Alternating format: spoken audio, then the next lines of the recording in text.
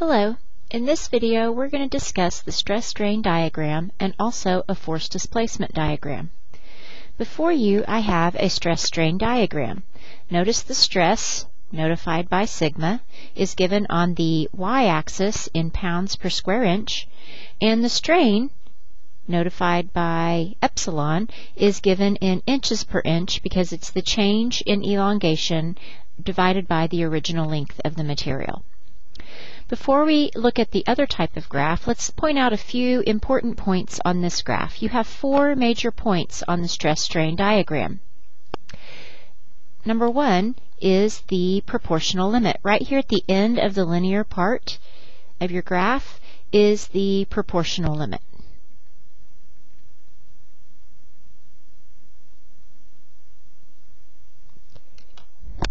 And then just past that, right before we get to the yield point, right before we get to the plastic range, is the yield point. And then here at the very top of the curve, this is called the ultimate tensile strength, or UTS. And this is the most, tensile. This is the most stress that the material can take. And then here at the end, finally we have strained it so much that it breaks apart, and this is called the breaking point or the rupture point. And this is where we experience failure of the material. So these points are important to us. They tell us a lot about the different types of material. The example I've given to you here is for brass. It's important to understand whenever you're given a graph that you look to see if it is stress-strain, but it may be a force displacement diagram as the one I've shown here, force versus displacement. At the load displacement curve, force or load, this can also be called load displacement curve, suffers from the disadvantage that it would vary as the sample size is changed. So the curve is normalized to make it independent of sample size. So a force displacement curve would look different if your sample size were thicker in diameter or smaller in diameter. That's why we like to compare the stress-strain curve, because it has been divided so that the sample size does not matter. When you're given a force displacement curve or a stress-strain curve, you should look to see if it truly is force displacement or stress-strain. If you notice load displacement or force displacement, then you need to change it over to be stress and strain. In order to do that, we're going to need to know the original length of the material, and we're also going to need to know the cross-sectional area. Usually, that's going to be given to you in the problem.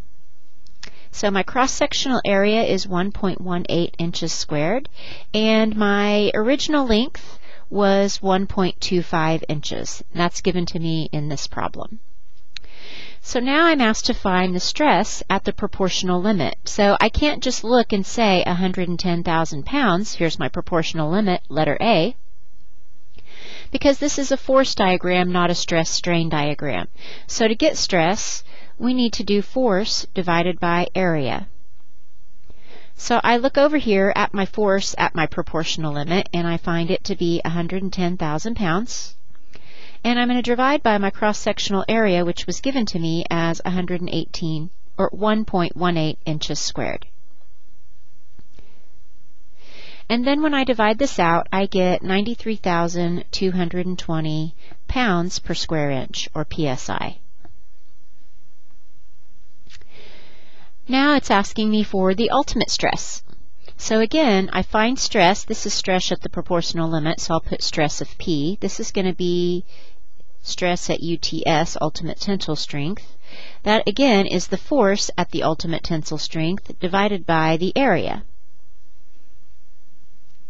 So the force, ultimate tensile strength, is represented by letter C, is 165,000 pounds. And I need to divide by my cross-sectional area.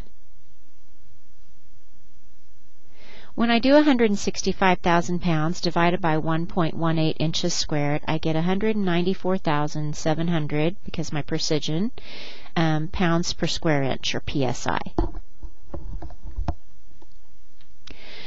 Now, the last part is it asks, starting at the origin and ending at the proportional limit, calculate the modulus of elasticity for this material. Show the formula and numbers used to arrive at your answer. So, modulus of elasticity, capital E, is the stress divided by the strain. Well, if I had a stress-strain graph, as in my other example, I can just do this number divided by this number. But that's not what I have here. I have a force displacement curve. So to get the stress, I have to do force divided by area. And then to get the strain, I have to do the change in length, or the displacement, divided by the original length. So multiplying by the reciprocal, because I have a fraction divided by a fraction, this leads me to force times the original length equals the area times the displacement. That's going to be the formula that I will use. So the force, again, at my original proportional limit is 0, so I only have to consider the points here at the end at my proportional limit. The force is 110,000. The original length was 1.25. The area was 1.18. This is pounds. This is inch. And my change is this amount right here for displacement. So it's on the x-axis, 0.078.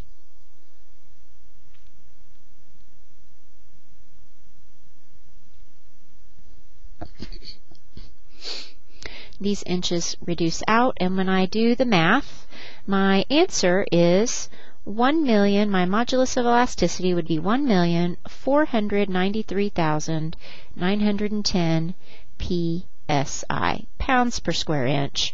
Or if you're doing kips per square inch, remember you can divide out by 1,000. That would be 1,494 kips per square inch, KSI. So just remember to pay attention to your graphs and determine whether you have, make sure that you're watching to see if you have a force displacement graph or if you have a stress-strain graph. Stress-strain graph you can simply read from the graph, but the force displacement graph you have to change it to stress and strain by dividing by your original area or your original length. That's all for today. Thank you.